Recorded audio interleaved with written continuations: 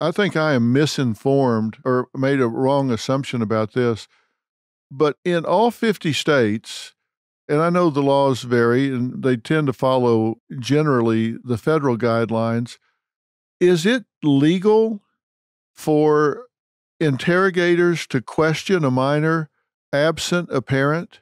In most states, that is legal. Now, most states require police, when they want to question your kid, to at least try to notify the parent, right? But a slim minority of states require the parent to actually be there. I think only 13 states require the parent to actually be there. So in most states, the police, if they come to your kid's school, they want to question your kid, they pick up the phone, they try to reach you, it goes to voicemail. They can check the box, they've satisfied their duty, and they can take your child and interrogate them without ever having actually spoken to you. So they can take a 15-year-old in, absent a parent and absent a lawyer. If the kid doesn't request a lawyer or demand a lawyer, they can Mirandize that kid, lie to that kid about, hey, I'm going to read you your rights, but you're not in trouble here, and then interrogate a child who doesn't even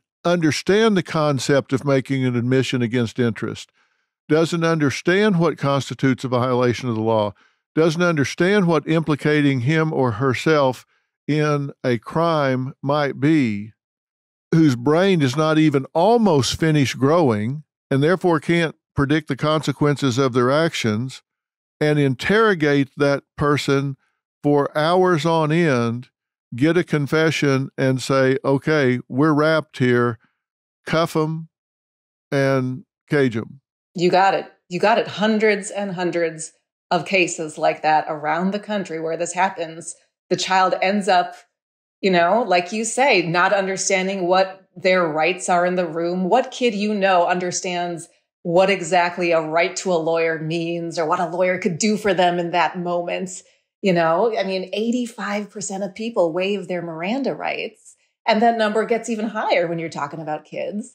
Pretty soon, you got a kid who's being told falsely that there's a bunch of evidence against them. You've got a kid who's being told falsely that if they confess, right, they'll go home. But if they don't confess, they'll go to prison. And all of a sudden, you've got a kid who is prone to saying they did things that maybe never happened at all. See, we socialized kids to respect adults, to respect authority, to respect the police. And so they come in and say, okay, listen, here's what we know, and we're not focused on you. We just need to know what happened. And the kid may not understand conspiracy, may not understand any of the aspects or the elements of the crime, hasn't seen a jury charge ever, doesn't have any concept of what the test of the law is, and can make admissions against interest without understanding what he's admitting to or she is admitting to. That just seems to me to be such an unfair playing field. Well, let me give you some good news.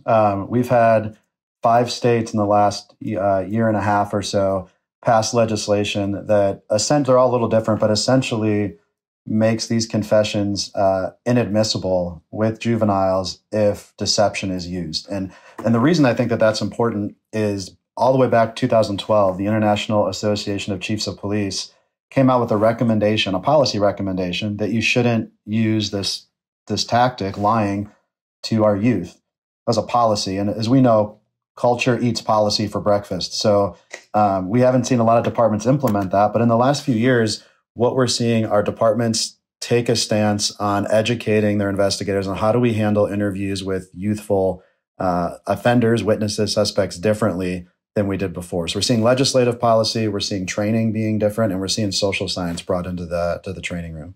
Well, when I was at Courtroom Sciences, we ran as many as 10,000 mock jurors and respondents to venue surveys, all different kinds of things in a year. And one of the things I frequently ask them is, do you believe that, generally speaking, people would admit to a crime they didn't commit?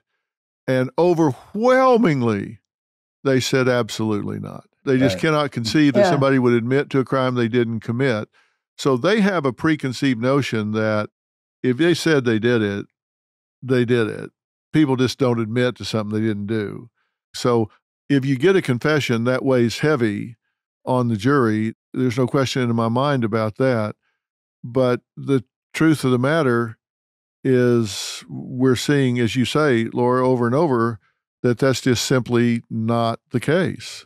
Well, the cases that'll floor you, and I think are a great illustration of your point, Dr. Phil, are these cases in which, you bring a kid, a teenager into the interrogation room, they're questioned for hours using deceptive tactics, no parent, no lawyer, kid is scared, kid offers up a story finally because he thinks that's what he needs to do, offers up a confession. This has happened in Chicago all the time, actually, in a couple of cases most recently that I've worked on. The Dixmoor 5 and the Englewood 4, groups of teenagers actually were brought in and confessed to murders in these two separate cases. And what's amazing about these cases is that you've got kids confessing to these murders. And in both cases, before trial, the DNA evidence from the crime scene was tested.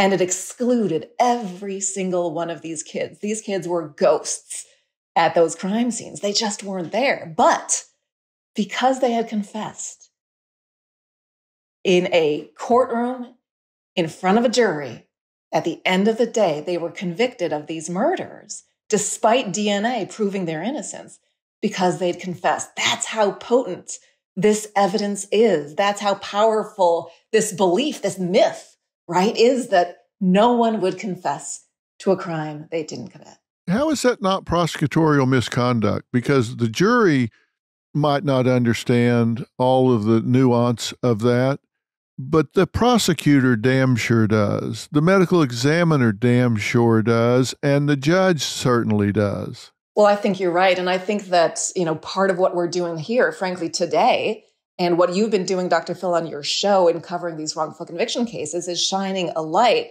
on the fact that we need to educate and reform so many different parts of this system. I speak around the world about false confessions and police interrogations and wrongful convictions in juvenile justice. And turns out, a lot of prosecutors don't understand about false confessions. A lot of defense attorneys don't understand about false confessions. So you got lawyers out there saying, I took a case, this kid confessed, I'm done. There's nothing I can do to help. We speak to judges, we speak to police officers, we speak to ordinary everyday folks who, thank God get this stuff. Because once you see it, once you hear these stories, once you see a video of an interrogation, you really don't have to be a lawyer to understand just how easy it would be for a kid to falsely confess. Yeah, those stories are what really inspired me and helps us in our training. Is when you hear it directly from somebody in that position. Your question about how do you educate people on why would somebody falsely confess? It's about storytelling, and for the listeners, it's about imagining if your child was picked up for questioned by law enforcement for anything. What would you want them to do, right? You'd expect your child to tell the truth. And if they attempt to tell the truth, but the investigator doesn't accept it and tells them, no, that can't be what happened, maybe lies to him and says, we have witnesses that put you at the scene, or we have your fingerprints there. What would you want your child to do? And for the people that are listening, not every child has the capacity to call mom or dad, or the funding to call an attorney, or the maybe societal awareness that they even have one. And when you think about when we educate law enforcement, as soon as an investigator is ever questioned by internal affairs, they're asking for a union rep, or they're asking for representation. And so it's just put yourself in the mindset of the 15-year-old, regardless of the crime they may or may not have committed, they're still 15, and understanding what capacity they might actually have is important.